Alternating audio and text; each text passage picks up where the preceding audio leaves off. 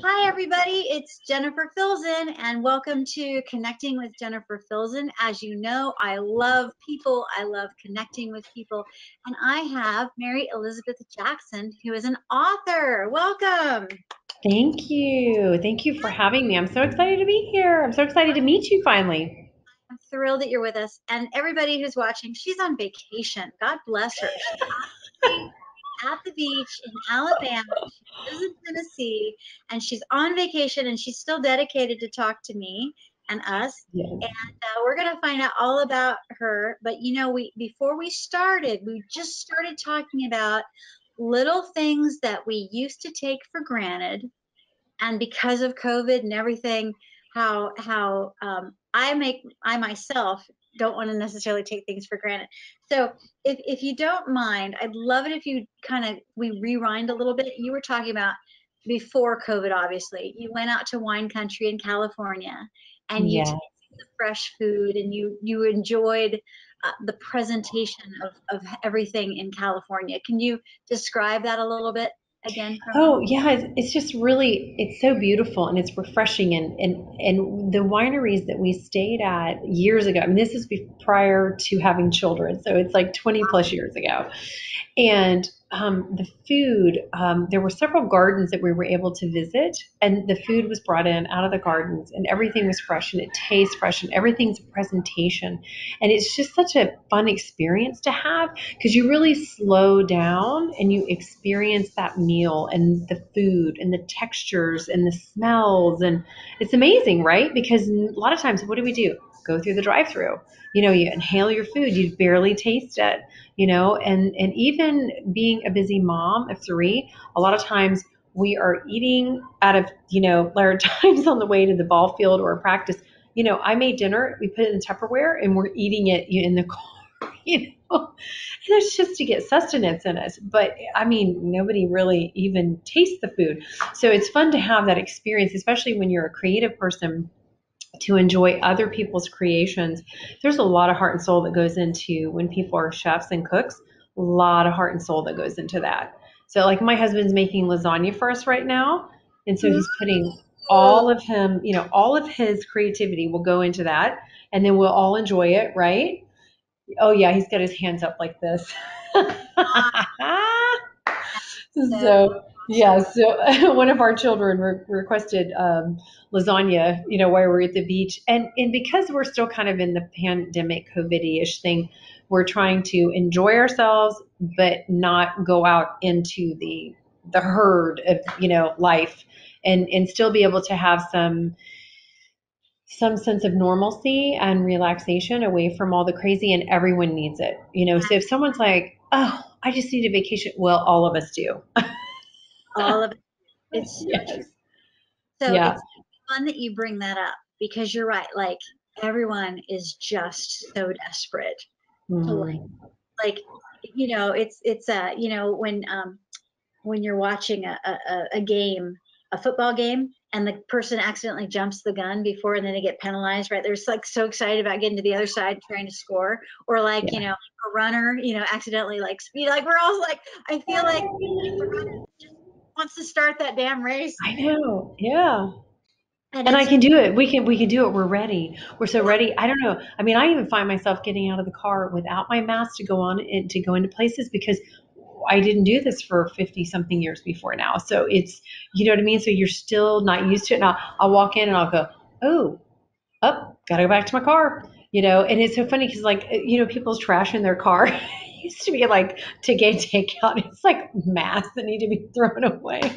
yeah, you can tell where someone's been, but That's the new trash in your car. it's funny. Well, it's funny that you mentioned that. I wanted to just share my story about like taking things for granted.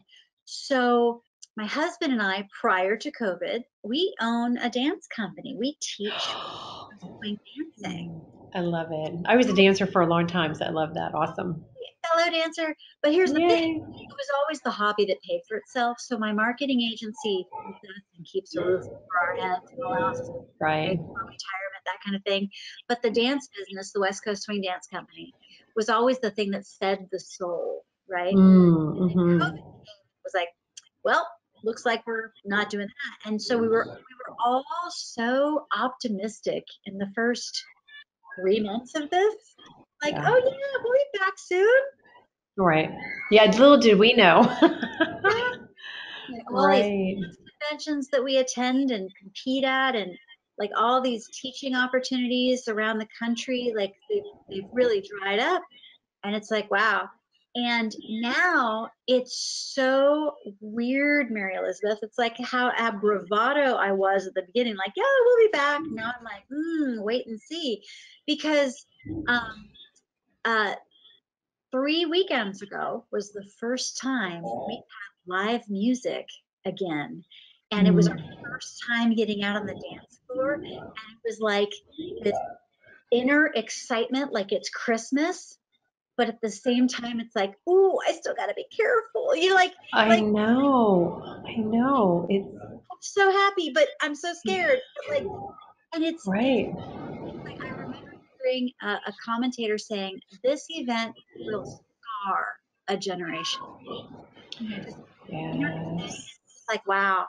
And you don't realize the impact of that until you go through it. It's kind of like I always wondered why my grandmothers who went through the Great Depression, you know, um, did certain things, and it Oh, they really, were they were penny pinchers about everything, and yeah, yeah. And now I understand even more what they, right, yeah. right, absolutely, absolutely. I Oh know, my God. and there's a lot of things I think so many of us took for granted, and but I don't. Have you heard Dr. Ming Wang's story? Have you ever listened to his story? He's kind of a famous eye doctor. He lives where I live locally, but he's known kind of all over the world. You should go listen to his story because where he grew up in China, there was like 10 years the government did not let them go to school. None of them. None of the 20 million children couldn't go to school for like 10 years. And then by the time it was over, it was time for him to go to college. So his parents spent a year getting him ready to go to college. They had to teach him all those years that he missed. And then he went on and like he's this famous doctor now and he's created, Oh, yeah, like he makes contact lenses out of placenta, from babies after they're born. I mean, they have contracts with people. I don't know how all that works. Anyways, I know that it fascinating. it it heals. Really, when you think about it, yeah. Yeah, it heals people who are older and people who have eye problems. It heals their eyes. It's amazing. But his story, I believe that his story is so inspiring because like we didn't go through something like that where everything is shut down so bad that way, but we had our own that we dealt with, but we had to keep, like I do with my children, what can you control? Where is your power? What can you still do? Like in your bubble here, what do you have power over? And how can you be creative right now? And to help them keep moving forward. Because I did a series during that time called Parenting Through the Pandemic, asking different parents. We did it for about 6 weeks, but asking parents, what worked for them, what didn't work for them, because I could see what my own children were struggling with. So I knew that probably all kids were struggling the same way, just hearing from their friends and stuff. But it's amazing how we take those things. We just take everyday stuff for granted, you Oh, know. so true. I mean, just Yeah. speaking of the dance floor, and I was telling my dance friends, I'm like, let's remember never to be snobby about the music again. Let's Oh, remember, yeah. Yes. remember, let's really remember, like this is extremely special, right? Right. Normalcy is extremely special, and It's and very and valuable. like true Americans, of course, we'll blaze over it in a matter of months, and we'll be on to the next crisis, right? But for that moment, it's like, okay, all right, we got this, and Yeah. and I don't know about you, but like I've been saving money like it's going out of style, Yeah, in the beginning for a long time because we didn't go anywhere. And right? I was like, I like this. I do. I like saving money, but then also too, I don't know when the next challenge is going to be. What if we Right. revert? And especially we've been in a lot more lockdown. We haven't all gotten our freedom just yet, and we're still Right. waiting for June. to have Right. 100% occupancy in restaurants, right? Oh, So see, we're already back to that in Nashville. we're not. So we're still like behind the times, but so we're just like being extra cautious, and I just want to make sure that I personally have a runway to where I can make payroll. You know what I mean? Like I don't like when it first hit, it was like, ooh, the savings is kind of low. Let's Yeah. fix it. Yeah. Right. Right. Right. Right. So, there, oh my gosh, I'm so enjoying you. Thank you for doing this with me. Let's Oh, get into you thank and you. talk about your book and you. I mean, you, gosh, you've already spelled out some wonderful things about you, and I'm so looking forward to seeing you in person so we can share a cocktail, right? But Oh, absolutely. And a or like, fresh tomato off the vine, right? there you go. At least share a plate of lasagna, right? Homemade lasagna. Yeah, I'll absolutely. do, Yes. by the way, I do dishes really well. Well, it smells fantastic in our condo right now. So I think I don't know if he pulled it out of the oven, but I'm like, oh my word, that smells fantastic. Know the signal. So, Heed the subject. yeah. Heat it up. Okay, I got Uh, it. Okay. So, what makes you special and unique? You can go anywhere you want with this question, but oh anywhere. gosh. Oh, you became an author and a podcaster and the whole like. If you don't mind, like give us the The synopsis? yeah. Yeah. You know, I don't know about the special part. I do know that there, it's funny, I'm writing a chapter for a book right now that I'm going to be a collaborator on, and it's about um, the journey of being an entrepreneur, and there's that drive inside you to do something more than what you're doing. So I've been writing poetry for most of my life, but never done anything with it. That's my real love. And um, I had my son who just turned 8 very late in life. And so near the end, things got pretty difficult and challenging. And we didn't know if he was going to be okay, if I was going to be okay. And through that journey and the aftermath of all of that, I remember I was sitting there nursing him one day in my house, and I was sitting in this. It was just I was immersed in gratitude for being alive, for him being alive. Just this, it was a real surreal time and moment. And the first book came, it was a whole download, and I was like, wow, okay, that is so, like, I love that, and I will save that for my children someday, right? And it never dawned on me to get it published except for over a period of 2 years from that time until so that was 2013. So 2015, I kept getting a nudging that I needed to do something with it. Like, it's like somebody was poking at me, right? And I just like, fine. I don't know what to do, but fine. And so I spoke to someone who was published because I had no idea what to do. I was just as green as the grass is green. And they introduced me to who is now one of my who is a co-writer with me. They introduced me to Thornton Klein, and we hit it off creatively immediately. And I showed him everything I had written at that time because all of a sudden I was writing all this stuff and it was coming out and it was rhyming and it was like I can't stop myself. What is happening? I don't know what's happening here, but everything came out like that. And so he looked at Perfectly Precious Foolicious. That's the first book, and he said, I love this manuscript. And he said, I want to write 10 songs for this. Is that okay? And I was like, yeah. So it was like all these little doors started opening. It's like once you surrender, then your doors open, right? And there was a teacher at my daughter's school who was an artist. And I said, hey, can you kind of do a couple of drawings for me? And so she did it, and I was like, oh my gosh. And he wrote the 10 original songs in a week and came to my house. He was so excited about these songs. And I cried when he played them for us because they were so perfect for the book. And the word "poolicious," now I get all kinds of comments about this word, but being a children's author and writing from the viewpoint of a child, um, you break the boundaries of words and what's appropriate, what's not appropriate is not the right word for that, but just breaking those boundaries and going over the edge about silly words and words that don't make sense. And you know what I mean? I love Dr. Seuss. So, and he Yeah. did all of that.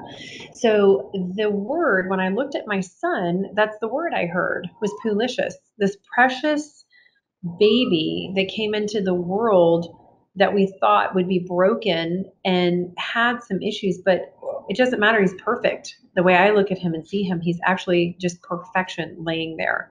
And even there's imperfection, it doesn't matter. I see what's perfect and precious. And so that's where that came from.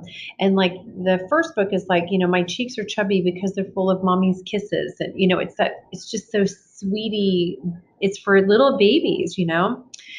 And so there are 10 songs that go with that book, and they are like 10 to 20 seconds. They're very sweet, very calming. And my girls actually recorded the music in Thornton Klein Studio. So it's kind of, and my son's on the cover, like it's a caricature drawing of him. So it's like a whole family's involved, you know? Oh, And so it's very precious. And it won the Gold Maxie Literary Award about 3 months after it came out, which was a real honor. And then the second book came out that end of 2017. And that's more of a toddler book, you know, standing, crawling, you know. And then the third one actually comes out this coming, like not this Tuesday, but Wednesday, a week from Wednesday. It comes out June 2nd. I'm so excited. So I've been working on that stuff today and working on getting ready for that. And I'm so excited because it's been a really long journey with that book. And every book has its story. And this one has, it went up some mountains and came down some mountains. So it's ready to go, and we're so thrilled. And in each book, I have a page of I am statements in there because I want to teach children at an early age empowering statements and tools that they can use to start out early in life and carry with them always. And so in the back of this third book, I've got a whole page in there explaining how I use affirmations and how parents can use them for themselves, how they can use them with their children. I am statements, you are statements. And I mean, it's just kind of the bread and butter to me of the books. It's very important. If we can teach these children tools and words to use when they're having a hard day, somebody's been mean to them, they can go in and do that internal work they need to do. They can shut that out and go, okay, I don't, you know, Tommy just said that I'm stinky, smelly, or that I look funny, or, you know, I'm an advocate for special needs and disabilities. So if the child has got any kind of issues or challenges, they can still use that internal talk to stand up for themselves and empower themselves. And it's very important. We've got to teach them young. And it's also cool because words are free, so it's always with you. Like you don't have to go buy a book and, you know, necessarily read them. Once you know them, they're with you always, you know, or wait for someone to teach you.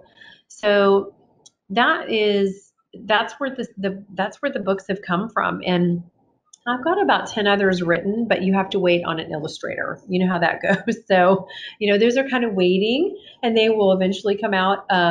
Today, we released a press release about the contract we signed with this particular publisher, and it was for these three books and then a middle grade reader that will come out in September called Cheers from Heaven. So I'm very excited about that because that is it's a story about kids who bullied a child, but the children end up going on this journey themselves of looking for forgiveness and wanting forgiveness for themselves and teaching their friends how to be better kids, you know, more responsible and kinder and compassionate and more loving toward their friends. So that's what that one's about. And you know, so I like writing from the viewpoint of a kid, of children. I think a child's world is a whole lot more fun than an adult world. So, right. you know, yeah. There's So, so much to unpack here. I mean, the fact that you are providing inspirational, positive messages for the next generation, that is that's my just hope. because, you I know, hope it's so. every generation has its pluses and its minuses of challenges that they face, right? Yes. The younger generations may be digital natives, but there's, you know, challenges that go along with that. What is truth? What is marketing? Um, the TV generation also had to sort that out, but Yeah. it wasn't as saturated as it is, with Yeah. social. So, so you're right. Like, and then suicides are up. Hopefully, they will decline as time moves on because there's becoming more awareness. There's more of a conversation about mental health. It's really great what you're doing, and Oh, that thank you. perspective. If I had had your book when I was in elementary school, and the boy teased me for having stringy hair. Well, it's interesting. I get compliments now for having a gorgeous head of hair, but back then, it's okay. So Right. brushed, you know. But Right. it's just interesting how things could. It's the conversation about money, the conversation about self-worth. I was just in a conversation today with some business coaches about how do you do personal development with even coaches in an industry, because sometimes people forget that they're on autopilot and they could step up Mm. by stretching past their comfort zones. Right. They need to change their mindset because maybe they don't feel like they can raise their prices. Or I know I'm going off in different directions. I know you have an affinity for entrepreneurs, but like, where do you want No, no, it's very true. It leaks out into all different areas. so you're So it is. building blocks, the Legos, if you will, of self-awareness and self-worthiness, empowerment, and then of Well, course, also to know they're okay, just however they came into this world. We are okay because, I mean, a lot of kids don't feel that way, and and like I had a conversation with, she's my co-host, but she also is the producer of our show, and this whole conversation today about some things in her childhood, and you know, we are so affected by how our parents raise us and what they say to us and the examples they set for us. And children start those internal dialogues very early in life. And so if you can gear them with an understanding of finding that internal self-awareness and power, you can create a different child. You can create a child who can learn to process what they're going through easier. I'm working on a journal also for kids. I don't know when it's going to be ready, but that is something to help kids with processing, even children who are nonverbals, be able to identify. I'm a big fan of zones of regulation, which is great for kids, and it has, you've got 4 different colors with all the emotions in there, and it teaches a child how to understand, when they're feeling this is the zone they're in or color, and if they do this as a tool they can use to get back to being like green, so they're back to being calm again or focused again or happy or whatever it is. So I mean, these are incredible tools for children. My our little guy, we do, we have speech and OT, and they use some of this in there with him to help him to self-identify what he's experiencing. So he is able to, at 8, tell me what he's feeling, like I'm frustrated or I'm angry, Betty, what's going on with you right now? Why are you acting like this? Well, I'm excited. Okay, well, let's calm down now and let's just kind of talk about it. So, I mean, even, he's level 1 autism, sensory processing, language processing. So if he can understand this, and be taught this, then all children can be taught. that is so Hold fantastic. on. You're doing Hold some on. great stuff. I know your dinner is waiting, your family is waiting. My little guy's asking me a question. All right. Can we see him? Mom. Is it Yeah, okay? buddy. Yeah, absolutely. Hey, buddy. Carson, come here for a minute. Miss Jennifer, who I'm talking to, wants to say hi. Can you come say hi? Might not be able to hear me. Come. Have your earplugs Can in. you wave? Yeah, there he is. Hi. Nice I to got meet my. She says, "Nice to meet you." I have my earbuds in, so she can't hear.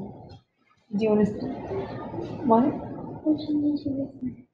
You want to? Oh, he wants to go to the lazy river. you. Go for the lazy river. Yeah, Jennifer's giving a thumbs up. Oh, we can't go right now. We're going to have dinner first. But dinner's not even ready I yet. think dinner's ready. I'm just waiting on this. Did you try? Did you call them to find out when they're coming back? Okay. Anyways, yeah. Okay, what were Oh, so no, it's okay. oh, it's so always adorable. So Thank you. you have so many people that you're serving through this work. So who do you see that you serve? Okay, hold on. You cut out for a second. What? Oh, I'm sorry. Who do you serve in your life? Kids that you're Who? writing for, you've got the parents, you've got your family. Who is your target audience? Who are you with what you're doing?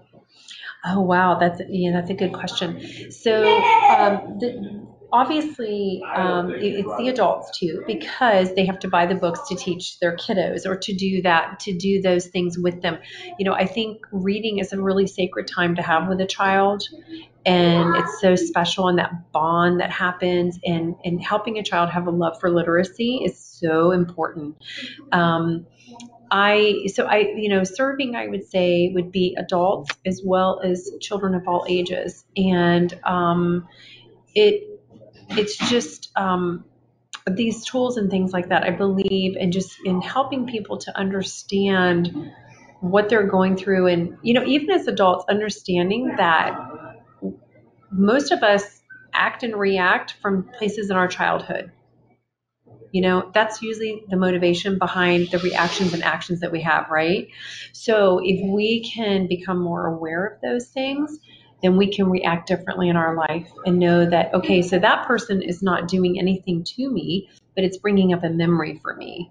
So it's creating those emotions that I'm feeling right now. It has nothing to do with you. It has to do with my past, my childhood, whatever. So, okay, now I can take the time and process through that and then let it go and have some peace with it. Even if you can't talk to that person from your past or that situation, like, I mean, what are we going to do? Call up somebody from sixth grade and say, yeah, you made me feel like crap, it really affected my life. And I always thought I had a big nose or weird teeth or horrible hair or funky eyebrows or whatever.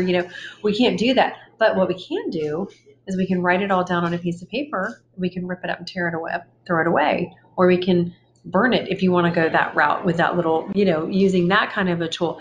But we can get it out of here and we can get out of here and get it off of our chest and on paper. So, that's the kind of thing I like to talk to, adults about, and even older kids, because we know that children's emotions, middle school, high school, college, whatever, their emotions fluctuate and are so large. Sometimes a small situation really feels so big to them. Are you coming to sit with me? What are you eating? Are you eating grapes again? Mm-hmm. He's eating more grapes. Okay. How cute. Yes. I love it. So we all have a why. We all have the thing that gets us out of bed every day. Yes. I can barely hear. Why it is, but I would love to hear you. What is it that motivates you to do it? You're doing so many things in the world, Oh, and thank I would love to you. hear what is it that motivates you to do all that. Okay, you want to hear what? Say it one more time, because I don't know why it's cutting in and out. It's getting noisy in your space, so that's okay. Um, so we all have a why, like why am I here? Like what is my purpose? What is my why? What is that thing that gets me out of bed, right? And you have so many wonderful things that you're doing. What is the thing that's driving you to do all that you do? That's a really good question. Sometimes I don't know. Sometimes it's an internal drive that's there, and I can't really give you an answer for that. I just know this is what I'm supposed to do. It's like it's just if you want to call it God or your angels or higher power or your spiritual self or your soul or whatever it is, that's what makes me get up every day and do this and want to do this. I love writing. I love being creative. I love teaching. I love educating. I love helping people be more mindful and aware. And so they can, because it helps you grow and it helps you get from where you are to where you want to be. And so every day I wake up with this desire to do this, whether it's writing or doing something that has to do with special needs and disability, being an advocate and educating others, helping parents understand what their rights are for their child in school, or helping them to get services for their child, or even just understanding some tools and techniques and things that will help their child. Carson and I are working on a YouTube channel where we will review children's books and get his opinion on them. What does he think? How does he feel about it? So other kids can see other things, so that other kids can see him and go, oh, okay, that's kind of cool. So he likes reading. Maybe I should look at a book. And then, but not only that, to take tools and things that are used for children, or that children can use, and just talk about the education behind them. Like, why is this good? Like, we've started doing this thing with our local library. I've teamed up with them, and we're making the library sensory friendly. We're going to start sensory Saturdays. We've got a whole resource area for parents that are looking for help with anything they have, that their needs, they're looking for about their child or their situation. We're trying to have a wide variety of resources available for families and caregivers. And the first Tuesday of every month, Carson and I go to the library, and we're doing a video with the children's librarians that goes out on their Facebook page, and then different organizations put it out, and I put it out, and it's like we've been doing science experiments, and they're easy for all children to do. Even if a child is in a wheelchair, or they're not able to do anything, an adult could do it for them or help them. So they can have that experience of seeing, what does it look like when you take baking soda and add vinegar to it and it explodes, and you put food coloring in it, it looks like a rainbow exploding. And we've made, all kinds of different kinds of bubbles, just things that are like that's really, because we take in information in 9 different ways. And so that, you can, that sensory is so important to For feed sure. that sensory part of us. So I think that, it's that I had somebody help me with becoming an author and getting published. And so I have that desire to help others, because I know what it feels like to be lost. I also know what it feels like to be a lost parent with a special needs child and not know what to do, and feel lonely and desperate and at the end of my rope. And so I know that the more we educate ourselves on whatever challenge our child has, or even we have, the more empowered we are. So I guess that's where the drive comes from. I guess. Really? Oh, you're such a delight. Such a delight. Oh, thank you. What advice do you have for the listeners? Wow. Okay. Well, first of all, I would say, if you want to do something, then you need to do it, because no time is too late. It doesn't matter how old you are. My doing all this didn't start till I was about 48. So I was not 22, 24 coming out of college. This took a long road to get here, and a lot of trials and tribulations, and, setbacks and all those things we have in life. So I would say, do it. If you want to write something, if you want to create something, if you want to go back to school, if you want to get a job doing a certain thing, or, totally quit what you're doing and try something new, I say you need to do it. If it nourishes your soul and your spirit, you need to do it and try it, as long as it's legal. I have to put that disclaimer in there. Right. Yeah. No, you're absolutely right. Do you see the bass guitar and the drum behind me? Yes, I do. So I didn't start playing drums until I was 30. I wanted to play when Awesome. I was in my teens, and so I had to wait till I was in my 30s. And then just this year, just 2 months ago, I got the inspiration to learn bass guitar. So I'm 2 months into it, and I'm having so much fun. And I'm Oh, that's awesome. never too late to start something. You just, like you said, with that nudge, like someone was nudging you to write that. Yes. There have been events in my life, and I'm sure I'm so happy to connect with you because there's so much you have in common. Get Yay. these little inspirations, little nudges, and then you're right. Once we start going down that, it opens up to where it's like, clearly this was meant to Surrender. You have to surrender to it, though. Even if you feel like, I thought I was going to keep this for my children. Oh, that's cute. I'll just keep it for my kids. I mean, who wants to read what I write? I'm just a mom. I've put in 10 years of PTO. I've done fundraising, marketing. I've had all these different kinds of jobs and things, and it's like, but you don't know that somebody's going to really be interested. But that's not what God said. God said, no, this is what you have to do. And so I was like, fine. I mean, literally, I said, fine. And then once I know, okay, I'm fine, I'll do it. And so, then once I did, then all these doors began opening, and I was like, man, this is about surrender. Like if I never ever believed in surrendering to something before, it's laying right out here in front of me. So it's absolutely amazing, and we really do have to be in alignment. I really do believe in affirmations, and I believe in manifesting, and I believe in getting into that positive mindset to create what it is that you want in your life. And it's really hard when you're on the other side of that to see that really does work. It's like everything else. You don't just sit there and go, I'm going to be the Queen of England. Well, that's not going to happen for any of us, right? So first of all, we have to get more realistic, right? But it's because it doesn't happen in one day. You have to keep at it, just like everything else. I mean, as a writer, not everybody's going to be J.K. Rowling or even come close to her, but you need to go with a mindset of, okay, I'm going to put 5 or 10 years into writing because it takes that long to be successful with it.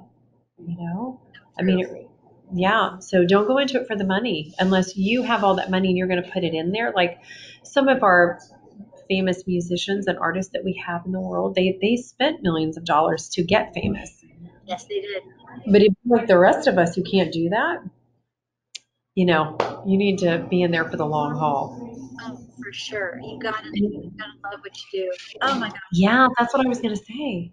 Tell us Yeah. how to get hold of you. How do we find your books? How do we hear your podcast? Tell us all Oh, yeah, absolutely. Okay. So you can find me at www.maryejackson.com. And I have on there, I've got books on there. And then I think there's a link to the CD that goes with the first book. And there's a link to my shows. And there's also a section for like advocacy stuff. So I think I've got a couple of videos. I've got to go look and make sure what I have on there because I keep adding stuff.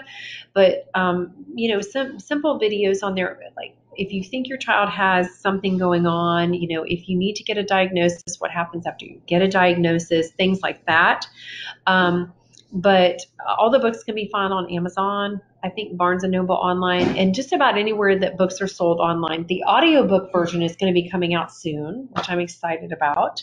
Yes, I've got to go in the studio and record that in the next 2 weeks. And I'm very excited about that. And then if you go on, now we stream for Writers Corner Live TV. We stream about 4 different social media platforms, but we are on Amazon Live right now. Every Tuesday, 10:30 to 11 a.m. Central Time. And so if you go to Amazon, if you put in on Amazon Live, it'll bring it up to the top and you have to click on it and then you'll see all the videos for all the different sections, and we're in the media section. And if you were to click on that, it has all the books of all the authors we've ever interviewed as recommendations. We've done over 133 interviews, so we're super excited about that. So we're coming up on our 3-year anniversary. And then we have special needs TV. And so that's all about the special needs world and interviews and information. And that can be found on Facebook. And let me think what else. I'm trying to think. There's something else I was going to.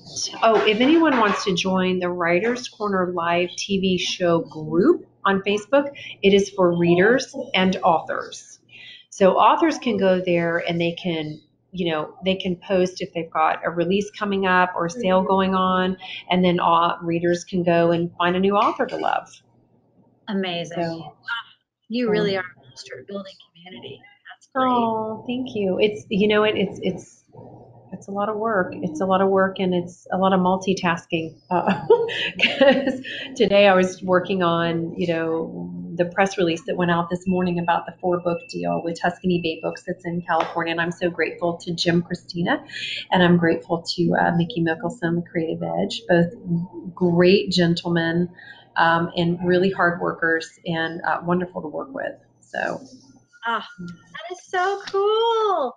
Well, thank you so much, everybody. I hope you enjoyed getting to know and connecting with Mary Elizabeth Jackson. Isn't she amazing? oh, thank you. We'll make sure that we share your contact information in the comments, but truly enjoy your vacation. Enjoy I your lesson. will. Don't get too sun. I know. I feel like I'm glowing right now as I'm looking in the camera, like a light bulb that was turned on. No, you look fantastic. You look like a woman who's on vacation, which is exactly how you should look. Oh, I should. Yes, absolutely. So I will eat a piece of lasagna for you.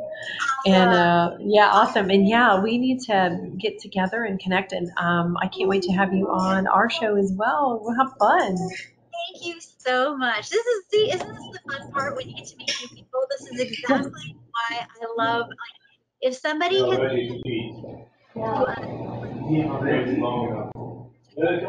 be like, guess what? You're going to be able to talk to people across the so exciting.